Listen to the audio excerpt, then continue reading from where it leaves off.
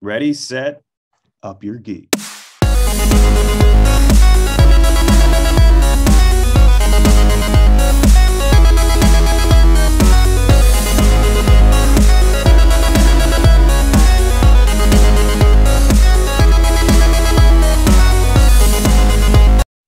Guys, welcome to Up Your Geek Spotlight. I'm here with Raul Vega, creator of Swiss and Lali Hijack Hollywood. So this is a podcast that follows two young LA slackers who take over Hollywood to become accidental con artists, right? Or they become accidental con artists in the story, and also they can give up the hustle. And retire to their dream beach house in Malibu. Could you tell us a little bit more about the show and your idea about bringing these characters to life? Yeah, cool. Thanks, Lou. Thank you for having me on the show, man. This is it's really exciting. So Swiss and Lali was that was basically my COVID project I did with two of my best friends, Aparna Brielle and Kristen Couture, who both play Swiss and Lali. We were sitting around, man. I think it was probably early May 2020. And I was just hankering to get some creative stuff going on. We've been talking about working together on a project for a long time. And I know we're not going to be able to meet up anytime soon, definitely not in any studio. So I just texted him with this crazy idea. I had coffee just sitting on my front deck at my old place. I just had these ideas of these two girls walking up Runyon Canyon and just listening to all these crazy stories of people in Los Angeles, because people like to be really loud in LA and be very yeah. I was like, what if a story that was kind of like two girls who were trying to get into this, but not for the sake of anything of they want to be an actor. We've seen that 1,000 times. I'm like, what if they were just two kind of lazy people who just want money just so that they can chill at a beach house in Malibu? And I texted them, and instantly the girls were like, we're in. And it's funny because these are two of the most hardworking people I've ever met in my life. So for us to kind of build this whole story, out of the characters having to go into characters who are not hardworking, it's kind of like a story of, friends kind of trying to survive out here. Raul, could you tell us a little bit about Swiss and Lali? You said this was your COVID passion project. Could you dive a little deeper into these characters, who they are, and what they mean to each other in the show, and what their ideas are? Because it's I heard you say it's not that you didn't want to repeat something that's always seen again. So it's just like they just want money, like they just want to be able to quit. Tell us about that. Sure. So we I really wanted to create two characters that could both be fun and lovable, but also like incredibly cringe, and that are just, like, how do you find that balance? They aren't two people who are necessarily out here trying to do good in the world. They're not necessarily trying to harm anybody, but they're kind of doing exactly what Los Angeles teaches people to do after they've been here for several years, and it's survive by any means, no matter how unnecessary. People come out here because they're trying to be an actor or a director. Or me, as I wanted to come out here, be a composer. And there's so many, you're getting knocked down way more than you're being helped back up. And, they didn't want to come out here for any of that. They're just kind of here. And so still developing the characters out, I'm like, okay, well, they're kind of duds in a lot of ways, but the real kind of tethering of all this together is just that they are two best friends, and they bring out the worst in each other in the funniest ways.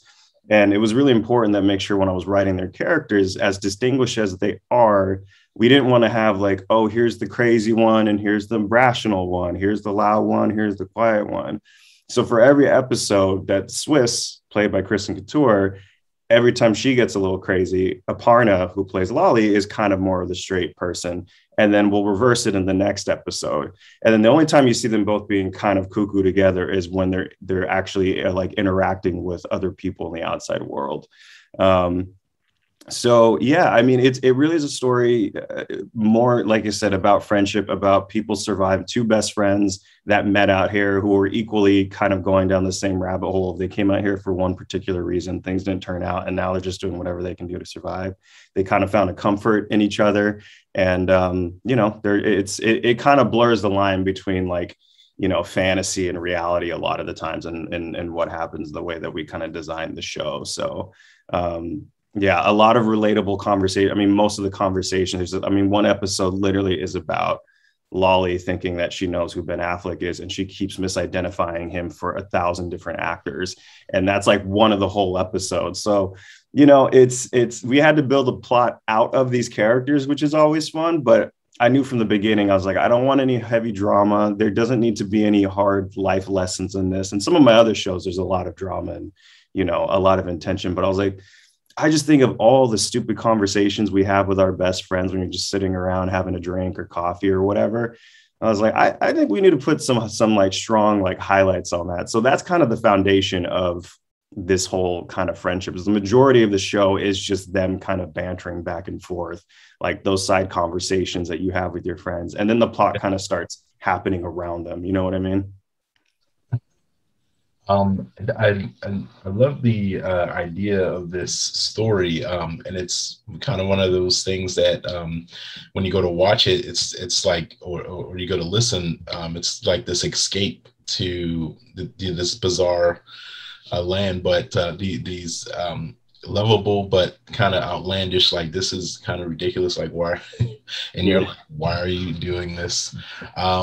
And so, it creates a great comedy adventure for sure. And I love so you've got some great guest stars on this. Can you tell us a little bit about that? I see Patton Oswalt and Harley Quinn Smith, who of course is the daughter of Kevin Smith. Yeah. Can you tell us about the experience with the guest stars? Yeah, that was fun. We, you know, like I said, this was our passion project with our friends, and we recorded most people, you know, last year ended up picking up their own microphones and stuff because everybody's auditioning from home and all that stuff. And, you know, we have a pretty wide net of friends that we ask, like just our closest friends. We kind of pitched them the idea, sent them, you know, we had all these like supplemental cartoon materials that we made. So that's all on our Instagram as well. So it also has these comic book elements to it as well. So we sent them that and we're saying, hey, look, we want to help people escape for 15 minutes a day. Cause I don't know about you, Lou, but for me, last year, I found myself watching way more Nickelodeon cartoons than I have since I was a kid. And it's like, you needed to kind of escape into a different time to be like, okay, the world is very terrifying and, you know, really crappy right now. I just need 20 minutes to just, you know, that's what I found. Just to like get on my, you know, Doug or Hey Arnold or whatever. And then when we were thinking about that, I was like, what if we were able to create that for our friends as well, for everybody who's like wants to listen to, you know, more like in the podcast realm. So we're going down our list of like, who do we think would be down? And Aparna, she plays Sarika Sarkar on AP Bio. She's been on it for 4 seasons, continue to go on. So she asked a couple of her castmates who are also her classmates in the show, Eddie Levy, Jacob Houston. They're also in the series as well. So she asked them if they wanted to jump on board, and they were like, yes, sign me up. We got Brooke Markham, who's also a friend of ours. She decided to come on in and be the voice of a raccoon. I mean, we just wanted to kind of blend all these fun things. And then with Harley Quinn Smith and Austin Zager, once again, we've all been friends for a minute, and we just hit them up. And it was just before actually Harley and Austin left for Texas to shoot Cruel Summer, which came out several months ago. So we were just able to kind of get them in there. And yeah, again, we pitched them the idea and they're like, this sounds ridiculous. We're totally in. So our big thing was, it really was getting, of course, like just some of our closest friends who wanted to have fun and play with us. Cause that's our whole thing, right? Like from the very beginning, we said, if there's any point we're not having fun with this, we gotta take a break. But you know, we continue to have fun all through last year. And then finally, we had to take a break actually for about 4 or 5 months because things kind of went up and down. And we had like this cliffhanger of a finale last fall. And then myself and Aparna and Kristen got together. We're like, we got to finish this out. We got to do the finale. And we're like, well, we got to end this on a really big cliffhanger. We really want to get our big, big Hollywood celebrity name if we can to like do a voiceover cameo. And Aparna was like, oh, let me ask Patton. We're like, okay. Just Patton Oswalt, one of the most brilliant comedic writers and actors and performers. Like, yeah, sure. Go, because they've been working together for years. Right. And she sent him a really cool pitch, and he just emailed back and was like, I'm down. Let me know, send me a script and let's record. And so we zoomed in with them at some point during the summer. And he just, of course, was just the kindest human being in the entire world. I mean, the first thing he said to us was, thank you so much for letting me be on the show. And I was like, bro, thank you for being on the show. So it was a trip, man. It was really kind of a fun way to like go out and just have all our friends come together, and having him come in at the very end playing this hyper villainized version of himself, which was really cool because we just, this whole show is so insanely self-aware. It's really fourth wall breaking. And, Patton's like the sweetest guy in the entire world. And so we're like, what if we made him this super egomaniacal, narcissist, like the super villain version of himself. And I thought, well, what would his name be? And I said, of course, it just has to be L Daddy. So he's Patton L Daddy Oswalt. And like, that's a big, big thing. So yeah, we had a lot of fun, like working with him and just all of our friends. But yeah, man, at the end of the day, we just kind of went through our friends and said, yo, are you guys bored? Do you want to have some fun? And everybody's like, yeah, we're down. So it's just truly is a friend project from the ground up. And we built something fun that a lot of people have been enjoying. So it's been cool. Yeah, I see that you guys did, like, you kind of ended last year, maybe at the end of December. Yeah. You guys came back this October here. Yeah. When you're doing the episode, the length, because I see some of them are maybe 25 minutes or so, then you've got the shorter times. Like, is that just a part of the process of telling those particular stories on those episodes, or do you divide them up? Do you have a process in which you divide up the stories?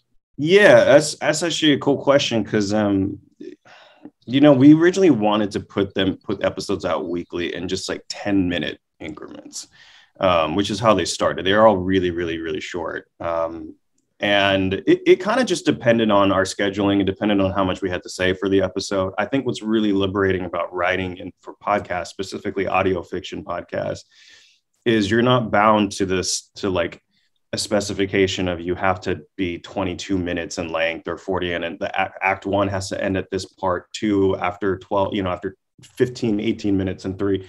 You don't have those limitations. So the stories really, like when I'm writing it, I don't really write with that in mind. I write with what's the most we need to say with this episode? Where can we trim the fat? Like, let's say everything we need to with this part and not even worry about that. Now for the finale, because we made people wait so long, I have a tendency of doing that with my shows. I'll build, and then something will happen. I'm like, all right, the finale's coming. You might gotta wait a year. And then when it comes out, I'm like, I really want to give you a full kind of like movie finale. So that's what we decided to do with this. We're like, well, we want to wrap up this story, this first season. And ultimately it's supposed to run kind of like one full long hour and a half episode, hour and 20-minute episode. I was like, maybe we can divvy it up and chunk it up into 3 parts that people can then kind of like get weekly. So it really just depends on what's happening in the episode. I mean, like I said, the second episode, called Ben Affleck, is just them driving down to the beach, and like there's no reason that needs to be more than 12 minutes. Like, there really isn't. So it's like, all right, but then the next episode where there's a lot of plot structure that's happening, that one's like 24 or 25 minutes. So I was like, all right, like, it depends on kind of what the purpose of each episode is serving the story. So the finale you have this year was for Big City Nights, right? And yeah, parts 1, 2, and 3. Yeah. So it's a pretty hilarious banter that goes on in the podcast here. So you can see Swiss and Alley or listen to it on all platforms, right? It's totally free on all platforms, on the podcasting platforms. Also, you can go to the website, swissandalley.com. Podcast is right there for you to listen to, for anybody that is watching. So can you tell us a little bit about where do you see this going? Yeah, actually that's cool. We've already started talking about how we're going to develop season 2. There's a couple of exclusive bonus things we're going to be putting out next year. I'm a very character driven writer, so we have a lot of characters in this series. Even though Swiss and Lolly, they are the main characters, every person we brought in has a very specific role that they're playing in this whole world that we've created. So I've got some solo pieces we're going to be putting out within next year that, they're probably going to make little cameos in here and there, but we're going to focus on some of the other characters because a lot of the fans are just really, they love Swiss and Lolly, of course, but they're like, man, some of these other characters, I want them to have their own show. And I'm like, all right, well, I can mess around with that. That just gives me more of an excuse to live in this crazy world, right? So we have that. And then, we absolutely have talked about wanting to push it even to the next level. I mean, like I said, it kind of blurs the lines of reality and fantasy. So we really kind of, we could absolutely see this being adapted as like a cartoon or a live action or something of both, actually. You know what I mean? Like that was part of the reason why we have all these little cartoons we make. Because we're like, we want to have the podcast, but we also want to give you something visual that you can bite down on and kind of see how quirky these two are. And then by the time you finish the finale, it almost feels like a cartoon, so it's kind of in its own little realm in that way. But, a lot of our influences before, especially girls, are like, they did on like Space Jam and Lizzie McGuire, where it's like, real live action and then these little cartoon characters pop up. Like, that'd be kind of funny if we kind of built that. So we have a lot of ideas, but we're definitely going to continue on with the season 2. We're just kind of the very, very beginning stages of that, but we definitely are looking into trying to find a way to make this into something, in a visual component so that you're no longer just using your imagination to see the world. Hopefully we can like realize that for you and bring it to life. I like that idea. And that was actually, that was actually what I was going to ask you next too, is that it seems like this can be, it's got a lot of potential to transition or to evolve into that. And it seems like it's the idea and the concept and everything seems like a series that I would watch on Hulu or that'd be cool. Or like Amazon. Like there's there's a lot of these shows now that are these animated comedies that are coming out on those platforms and they're just dropping it. And so I'm like, this sounds like it could be one of those. Now it's in podcast form, but definitely sounds like it could be an animated comedy series. And that, and I'm telling you, I'm here for it. I support that. Thank you, brother. I appreciate that. I would love to see that. Me too. I listen driving and everything like that, and it's pretty easy to listen to, especially with the short runtime too. Okay. You can get through a bunch of things just going from A to B in your car too, and so, but it's pretty impactful where the idea is there. Like it could definitely evolve into that. I'm putting those positive vibes out there. I appreciate that, man. I hope Amazon's listening. I'm sure they're always listening. So Prime, you heard it here first on Your Geek. I'll get an email soon, I'm sure. Yeah, exactly. Heard you like cartoons. Yeah, exactly. But I love that. I love the passion behind the idea, and it's to have the silliness and the ridiculousness of like these girls just wanting to like to accidentally become scammers, and then Yeah. they just want to make money. That is, man. Yeah. It sounds, I mean, it's got all the makings of that, and that's what it kind of, it's like, man, like if someone like pitched this to me and I heard it, oh, is this a new, like, you know, animated comedy coming out? Because that is actually a great idea for that. Yeah, no, man, it was, and you know, and the funny but also scary thing is, like, when you've lived in places like LA or New York or played like big city, like, you come across these people every single day. You just don't really know it, and sometimes you do know it, and you're just kind of got to like laugh through it. So, you know, it's just, we're just like, they don't work hard for anything, and they end up getting everything they want, you know, at one point or another, and it's infuriating for a lot of people who are out here like busting their chops trying to make a name for themselves, and these two just kind of plop in and like, well, they think we're this person, so let's be that person, you know. And like, so it is fun to kind of build that up, especially just so that you can kind of like knock them on their butts like at the end of the day, and like, you know, but yeah, I mean, that's the whole point of it, is like, let's just kind of poke fun at this whole system that, you know, is so like deeply flawed. And when it comes to entertainment stuff, people are trying to like go this way or that way. I think I got to be an influencer, I got to do this, I got to be that. And you got these two like invalids that just pop up, and they're like, they're just kind of there, and then they get everything they want, and you're kind of like, what? Why? You did nothing. They're like, that's the point. Like, yeah. I tell you what, I did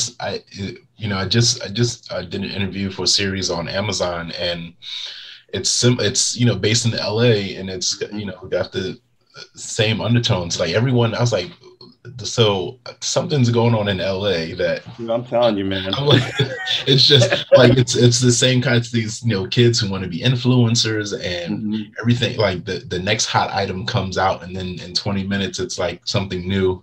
That's it. And and these kids, everything everything they're thriving off of getting a certain number of followers and trying to be influencers. And I see, and I'm like, wow. Yeah. I say, like, LA is like where the people, again, like you were saying earlier, like everyone goes there for everything. To try and, you know, make something out of themselves or their careers, and a lot of times it works, sometimes it doesn't. I'd say it's the other way. Sometimes it works. Sometimes it works. Exactly. Yeah. But you have to kind of play the game, and the game keeps changing its rules. I'll say that. Yeah. Yeah, you know. So that is the truth. It's something that so I mean, I know it's something that happens, that people go, and I mean, you still have people who are still struggling trying to become actors, and they're still doing you know, service work, and I see it all the time. You know, so I'm always happy when someone kind of does get a shot or does make it, and you kind of can watch their career kind of flourish. And speaking of which, your work, you've done some pretty great work with some of these films with the music. You're a composer, but you also, you do do you do the digital instruments? Yeah. Are you? Yeah. So I know what those are. Yeah. Can you explain to the people what they are? Yeah.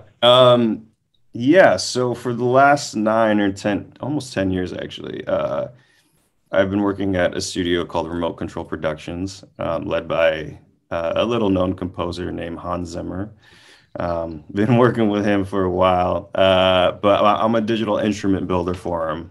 So that's my day job. That's how I got into audio and sound, because I came down here wanting to be a composer, and interned at the studio at the end of Dark Knight Rises. That ended, and then I was like, well, what do I do now? Do I apply to like Guitar Center or whatever? Sam, like, I had this great opportunity, and they had an opening in their sampling department, and they're like, hey, you did okay making coffee. We're going to try you out with this making instruments thing. And I'm like, okay. So I came on board, and almost 10 years later, they still haven't found me out. So, but my job is, I basically make digitized versions of live instruments. So we'll record musicians playing pianos or violins or guitars, every single note, every volume, every which way you can think of playing the instrument. But more importantly, ways that you shouldn't play the instruments that make really cool sounds. And we'll record all that audio, all these musicians putting their, heart and soul into it. And then I get to chop it up and put it into software that Hans can then play on his keyboard. So everything from Man of Steel to Blade Runner, Dunkirk, Interstellar, Lion King reboot, Dark Phoenix, to more recently this year with SpongeBob, Boss Baby 2, No Time to Die, and then of course Dune. That was our big one.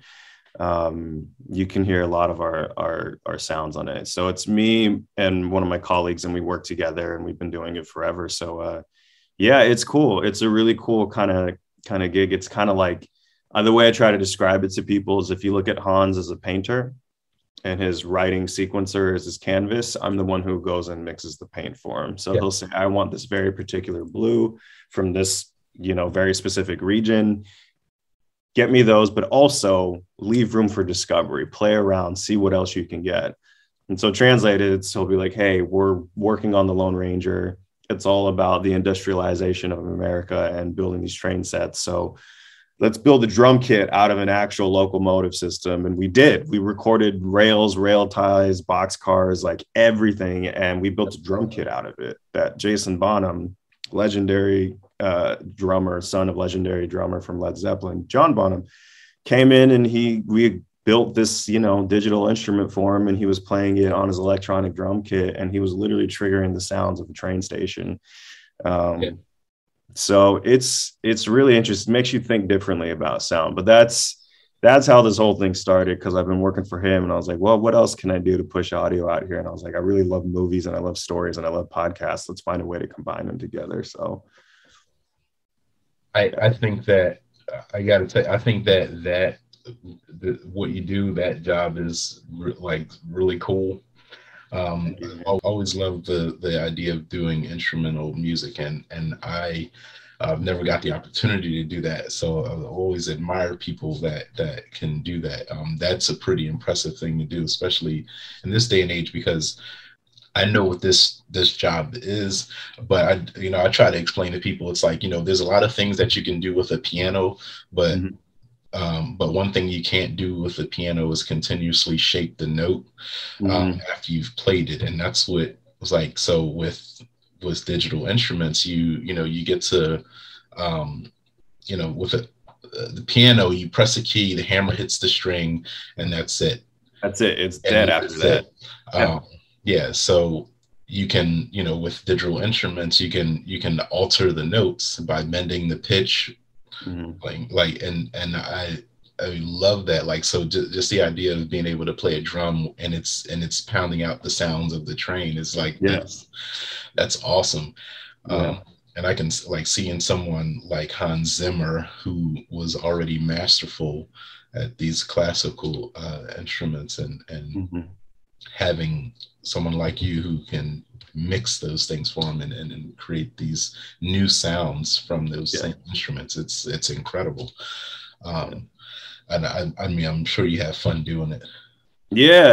I mean, I always go back to Lone Ranger because we literally got to just have a demolition kit in our old room where he said, go to Home Depot, get a bunch of clay bricks and chains and 2x4s, and we had this piano lid somehow that was in our alleyway, so we brought that in. We just took hammers and axes to it, and broke it. And what's interesting is it's sometimes those instruments, those sounds just sit on the shelf, and then they'll get repurposed years later, because our goal is to just mine as many different cool sounds as possible. Sometimes they work, sometimes they don't. So it's really like a science lab. It's all just experimenting, and it's exactly like you said,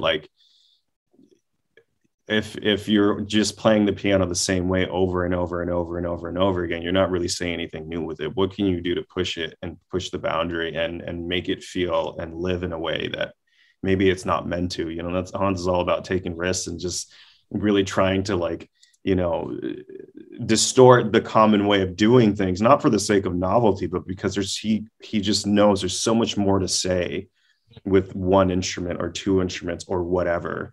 And obviously, of course, with our instrumentals we work with, I mean, that they're so paramount to these instruments that we're building, because it's, you know, we can get a lot of people, and it's really about putting their soul and their essence into whatever the instrument is they're singing or playing or whatever, you know. So it really is just such a collaborative place. And he's always like, he thrives on just tossing around the idea and just being like, hey, this is what I'm thinking, what do you guys think? And, you know, we'll give our opinion. We still always end up doing it, but he's like, yeah, figure something out, like give me this, but also play, like have fun, you know, let's discover this together. And I think that just makes it so much more enjoyable for everybody, because then it really is something that we've all created together for the better purpose of the movie and the project. Like that's what we're serving, is for the storytelling through sound, you know. Such a mark of a great composer, like that can evolve with. I mean, Hans Zimmer has been around for a long time, yeah, and to be able to evolve and stay, you know, not just be, hey, remember what this person did, like always creating memories, always creating new things that people can latch on to. Right. And grows this library of excellence of, I mean, one of the, you know, he's one of the large composers who, like, you know, they sell albums just of his music from scores from films. Yeah. And they sell like crazy. And it's insane, because listening to those new tools, listening to new ways to dish out a sound from a piano key, or something that goes to a drum or violin or anything. It's really cool to know that you can kind of take those classical notes and just kind of stretch them and make new sounds. And I think that world, being able to do that is great. I imagine you get to apply your own skills to these shows, because, you know, it's kind of like having the best of both worlds there, being a creative behind it, but also being able to do the work to make sure that you get things the way you want them out, and, you know, with sound and everything into these shows. Because I mean, it's a massive part. I mean, I do everything on my shows. I mean, I write the story, I come up with the concept, I do the sound design, I mix it, I direct, I edit, I master, I do all of that.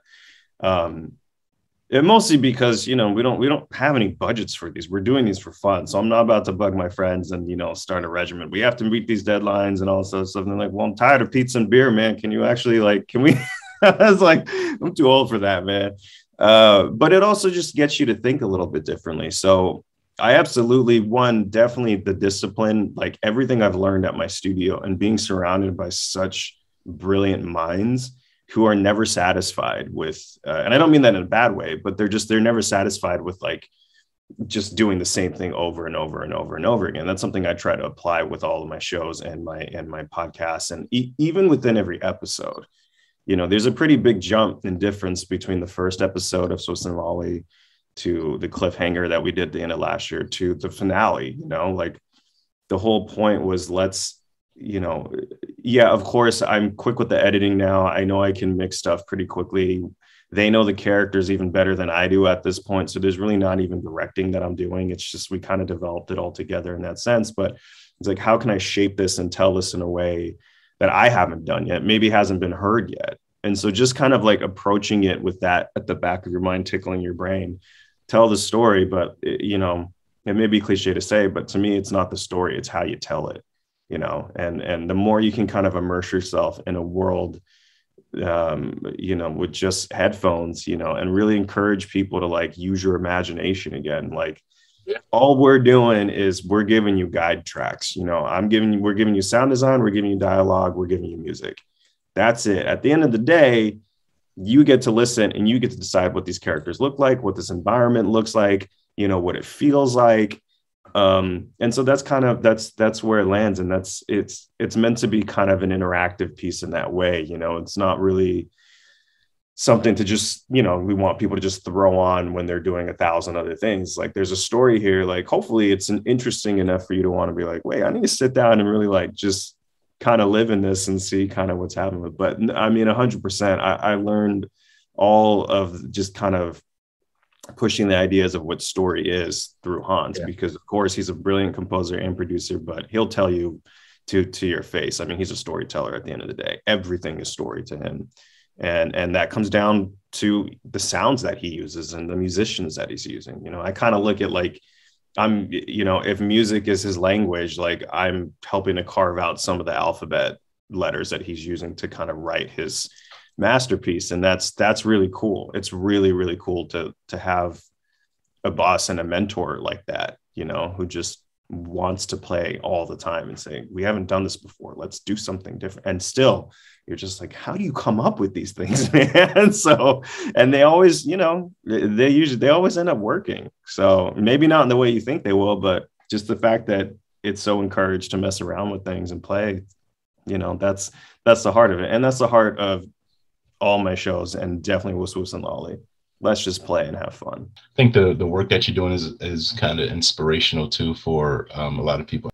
Being able to put yourself into a project, and especially like being in the pandemic and going through this idea of this is what I'd like to do. And I've seen a lot of projects that have come out of the pandemic. There's a lot of TV shows that have come out of the pandemic, you know, and I've talked to some people and it's like this thing like became this creative, like people took it and like, you know what, we're going to be stuck at home. We're going to be shut down, and let's let the ideas start flowing, because, you know, people are so busy. They got a lot going on, but when things kind of slowed down, you had time to think and come up with new ideas and new processes. And I think that we're better for it. Absolutely. I agree. I mean, we've got these great shows and podcasts, and people have more content to consume. So I think that's great.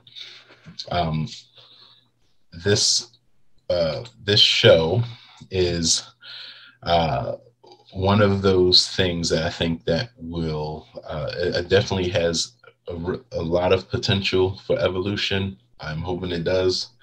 All down the line. Again, putting those vibes out there. Please, appreciate it. All right, guys, we're here with Raul Vega, the creator of Swiss and Lali Hijack Hollywood. It's on all podcasting platforms available right now. You can also go to swissandlali.com and check out the podcast there on the website. So go and do that. It's available right now. Might want to start with episode 1, though, and go through and listen to the entire show. They got some great guest stars. You're going to love it. Raul, can you tell the people where they can find you if you're on social media? Yeah, please. You can find me. I'm most active on Instagram, and my handle is Rowdy Vega, ROWDY VEGA, and also on Twitter at Rowdy Vega. So those are the 2 platforms I use the most. That's where you can find me. Yo, you guys made it. Awesome, man. Welcome to the premiere of my new podcast, Swiss and Lali Hijack Hollywood. You guys ready to meet the duo? Swiss, Lali. You cool? Yes, what is it, Mr. Vega? We're quite busy getting ready. Damn, you guys look good. It is a premiere after all. Where's our limo? Yes, will there be a red carpet? Who's taking our photos? How long will it take to get there? Oh, no, we're not going anywhere. The episode's already out. This is just an announcement video for all of our listeners. Yes, jolly good. Old spot. Where's the podcast event being held? Don't tell me we gossiped up for nothing. Ladies, it's a podcast. We aren't going anywhere. We went over this, remember? You listened to it. But I thought this was a cartoon. Hey, Chaz. Yodi-ho, ladies. Well, yes and no. The podcast is like the main story, and the cartoon is like a companion series. You get it? Am I in the cartoon? Yes. Hey, what about us? It's our names in the title. You can't leave us out. What? Yes, of course you are. Look, don't worry about that right now. You can find all that information on our social media. Can we please just listen to the pilot? A pilot? Hooey! Are we flying to the premiere on one of them private jets? Don't hold your breath. I heard he didn't even get us a red carpet. For shame. Holy shit. For the last time, we are not going anywhere. It's a podcast. Hey. Ah, fuck me. Hey, Lemon. So, a private jet? That's cool. Nelson! Well, don't you look like $1,000,000? Ew, I am not getting on a plane with a pig. Hey, be nice. Pigs are chill. Totally. Swiss and Lali is available wherever you get your podcasts. Enjoy the show. Oh, I have to pee.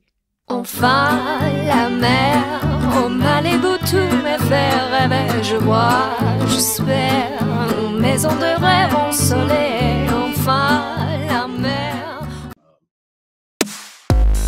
Hey there, freaks and geeks. If you like this content and would like to view more like it, please visit us on all of our social platforms, Instagram, Facebook, and Twitter. You can also visit us on our YouTube page, /UpYourGeek. And you can visit upyourgeek.com, where you can experience a new standard in geek pop culture and entertainment media. Because no matter what fandom you're passionate about, we have it waiting here for you. Ready, set, up your geek.